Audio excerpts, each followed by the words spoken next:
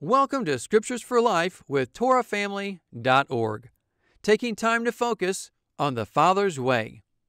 Psalm 66, verse 1. Shout with joy to God, all the earth. Sing the glory of His name. Make His praise glorious. Say to God, how awesome are your deeds.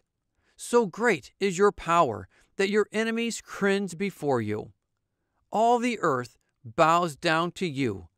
They sing praise to you. They sing praise to your name. Selah.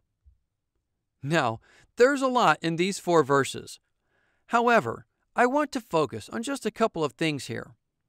It says to make His praise glorious. Think of that word glorious for a second. What does that mean to you? That is how we are to make our praise unto Yahweh.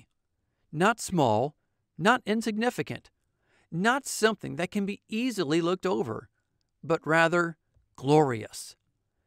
It says here that Yahweh's power is so great that it makes His enemies cringe before Him. Their pride is brought to nothing when they face the power of Yahweh. May we never be mistaken regarding whose side we're on. Regardless of the enemies who may oppose us, let's make His praise glorious in our life. Let this be a focus in your time of meditation throughout the day. Until next time, Shalom.